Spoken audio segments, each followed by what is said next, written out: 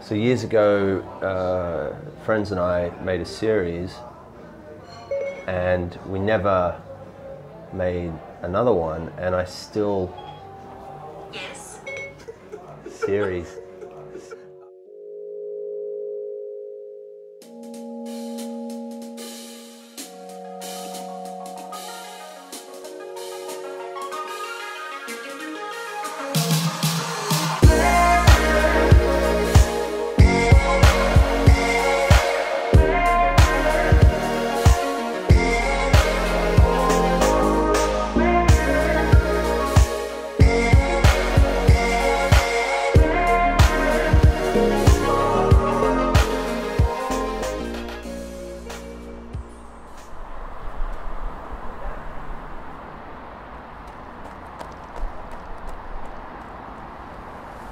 Yeah, so this I saved from going to a rubbish heap. I really like it, but a lot of people don't. This was $30 at Vinnie's, which I thought was good. It's really weird to think of myself as a writer because, you know, there are people who have degrees and have written dozens of short stories for, you know, magazines and everything else. And they deserve that title when they start to write, for sure. But at the same time, I have written something, so I am a writer just by definition. A writer is a person who writes. I don't go telling people that yet, but we'll see. But I've spent my whole adult life and most of my high school life as an actor, and so much of that is present in what I write in the way that I don't know what the ratio is normally between dialogue and just expose or whatever, but my books read like a script sometimes. It's the scenes of dialogue just go on and on and on for pages, and it's like you're reading a play. Outside is what it is.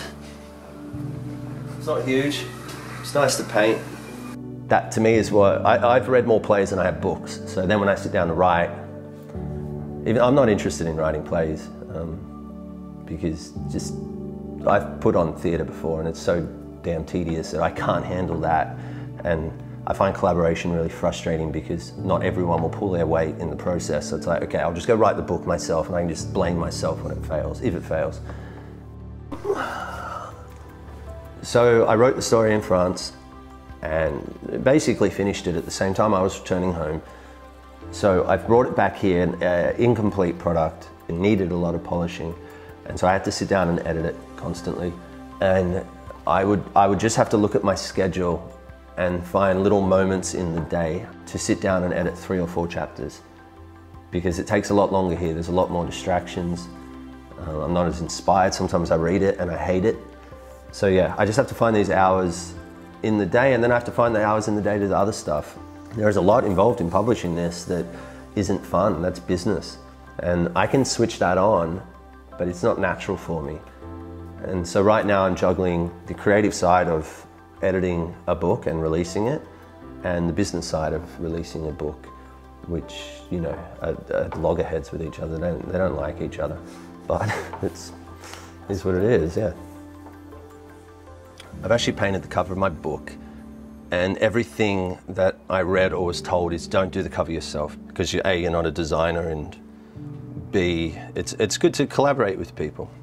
So I found an artist online who I liked, and I was talking to her, and she sounded keen, and then she asked for the manuscript, and I sent her the manuscript, and I never heard from her again. I never ever heard from her again. So I blocked her on Instagram, and she blocked me. There's a real tight timeline with this, and I knew that I had the skills to do it, but I couldn't picture it, and it was the hardest thing. Picturing the story was easy, but the cover was impossible.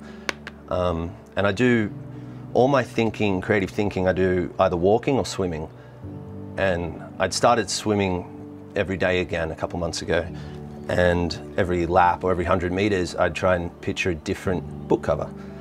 And it took me about 2 weeks of doing that, and I thought of dozens, and sometimes I'd come home and mock them up and then hate them.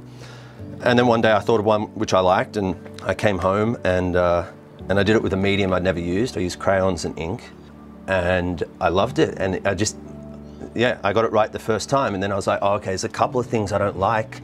I'm going to try it again. And when I tried it again, they were shit. It was only that actual one. It's just the one it has to be. It's the only one that worked. You have to interrupt it. So what I just layer it now. So I'll paint the sky, then that, and then the tree. And then if I like it, it'll live. If not, I'll paint over it tomorrow. Mostly I walk everywhere. I try not to, I don't drive anywhere, and I only get public transport when I have to. I've done 3 really long walks across France and Spain, and I feel like walking it's just dream time for me. I won't put in the headphones or anything else. I'll just sit there and think, just move around and look at different things and just let my mind wander.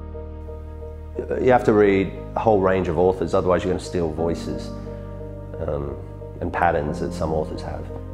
But, I mean, if that comes out of the subconscious, then you can't judge it. If it's your subconscious brain, if that's what it's doing, you have to respect it. I think being creative is use it or lose it fitness. If you don't keep exercising that muscle, you're just going to go dry, and it's going to become harder and harder for you to do it. And you're just going to stop. You're not going to think it's worthwhile anymore, and you're just going to watch TV.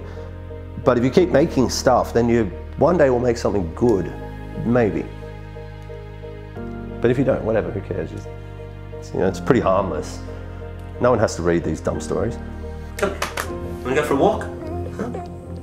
Walk? Yeah, he's like, I do.